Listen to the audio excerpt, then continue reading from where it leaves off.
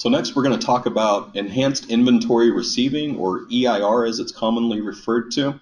This is a feature that's been around for a little bit.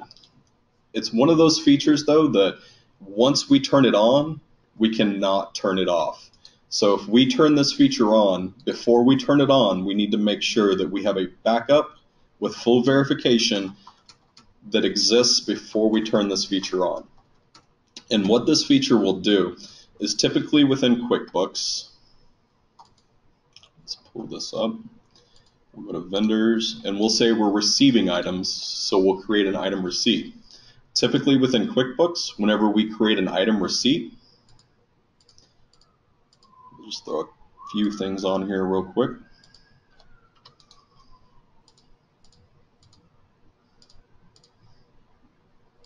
And we're not going to associate a serial number with it. So typically whenever we're receiving inventory, we create item receipts if we haven't been billed for it. So our net terms haven't kicked in, we're not expected to pay just yet, and we've created our item receipt. So once we do this, let's say that we are then billed for those items after we receive them. We simply just click the box up here that says bill received. And then it takes that item receipt and it will flip it into a bill. So we don't get to keep the original item receipt. So what EIR will do is EIR will split bills away from item receipts so that they're completely separate transactions. So what this means is whenever we receive an item and we create our item receipt and then we bill off of that item receipt, we still keep our original item receipt, and now we're creating a new transaction with the bill. So we keep the bill and we keep the item receipt. And we can post date this if we want to. So if we come up to edit and preferences and we were to click on EIR, we can see this is exactly the warning that we would get whenever we first turn it on. So again, it splits bills and item receipts away from each other. That way we can see when we actually receive the items, and then of course when we were actually billed for them. Currently, if we didn't use this feature, whenever we receive items, whenever we turn that into a bill, turns the item receipt into a bill, so we may not be able to see when we actually receive those items. We can just see when we were billed for them. Again, this is just a high-level overview. If you feel this is something that would be very beneficial to your company, I highly suggest that you speak with an accounting professional. Give us a call. Let us take a look. Let us make sure that it is the right fit for your company, because again, once you turn it on, it can't be turned off. All right. So we're going to go ahead and take a look at some questions.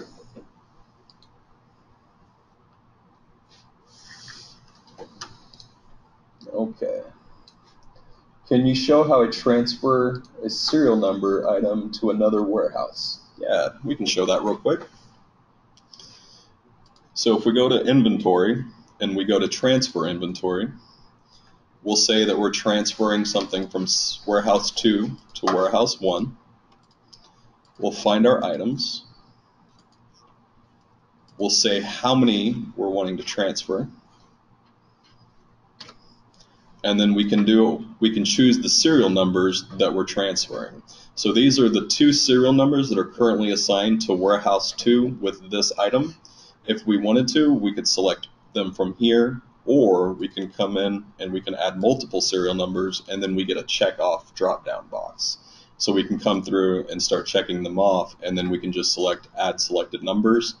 We can see here, even though I chose the first one, I could choose it again and it re-added it here. This will not hard stop it. It would only give us a warning that we have duplicate serial numbers. So again, this is something to pay attention to whenever we are doing these transfers.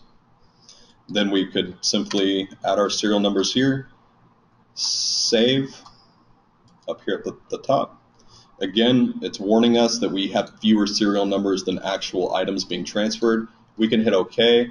That just will ignore it, and then we can go ahead and save our transaction, and then it'll go ahead and transfer the 5 units along with these 2 serial numbers from warehouse 2 to warehouse 1.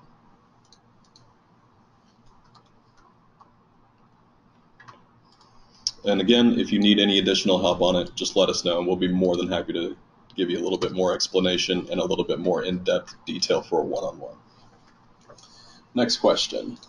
Do you have to own Advanced Inventory to turn on EIR? I don't believe so. I believe EIR comes with the standard versions of Enterprise. It's just it won't get into that granular reporting into the advanced features of EIR. But I believe you can still turn it on.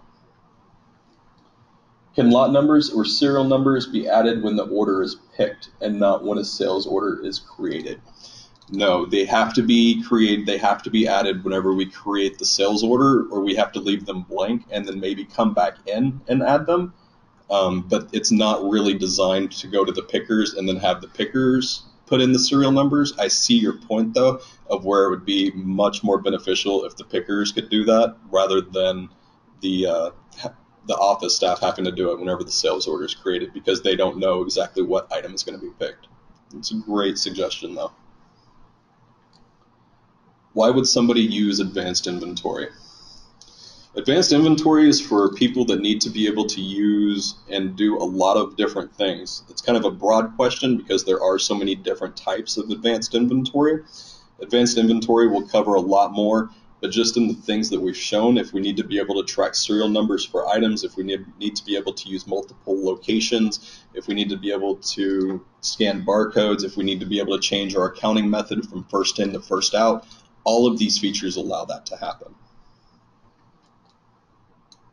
What is the value to keeping both the item receipt and the bill with the EIR system? So to keep both, a lot of companies, like shipping companies and things like that are constantly like receiving items and then being billed for it at a later time, they need to be able to see when they actually receive that item if they need to go back into the history. And with EIR, it allows people to receive a lot of those shipments to see when they actually received them, because whenever we do a bill, we can't see when we actually got the goods and when we weren't billed for them. EIR lets us see exactly when we received that inventory, and then having it split from the bill sees exactly how long it took for them to bill us. Good question. All right. Can you pull reports with both item receipt dates, details, quantity with the bill entry info on the same screen? I'm not sure if I quite fully understand. I think I have an idea. You might want to clarify just a little bit, or feel free to email me at any time. We're going to go ahead and move forward just a little bit. So we're going to go ahead and close this. We do not wish to record. We'll go ahead and bring back our home screen. All right. So we'll go ahead and move on to the next feature. And now we're going to be talking about barcodes a little bit. And with the barcode system currently, it's kind of a point and click as far as just standard barcodes and barcode scanners. There are a plethora of just scanners that will work with the basic barcoding feature.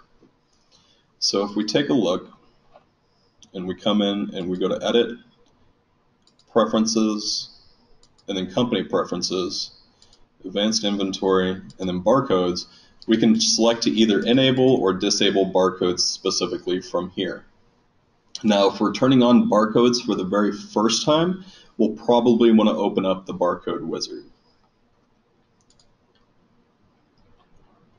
So the barcode wizard will ask us, do you currently track barcodes in QuickBooks? Whenever we select the triangle for the drop-down, we can choose from a variety of different issues. So the first one, I do not currently track barcodes in QuickBooks, or we can copy the barcodes from the item name field, so it'll copy the barcode to be the exact same name of the item, or we can get copy barcodes from the MPN or manufacturer's part number or from the purchase information.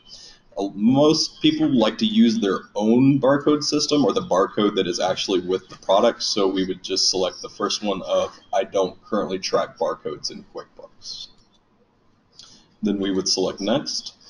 The next screen is going to show us, do you want QuickBooks to create a new barcode for you? And what this means is if we don't have barcodes in the system, we can have QuickBooks automatically create specific and customized barcodes for us.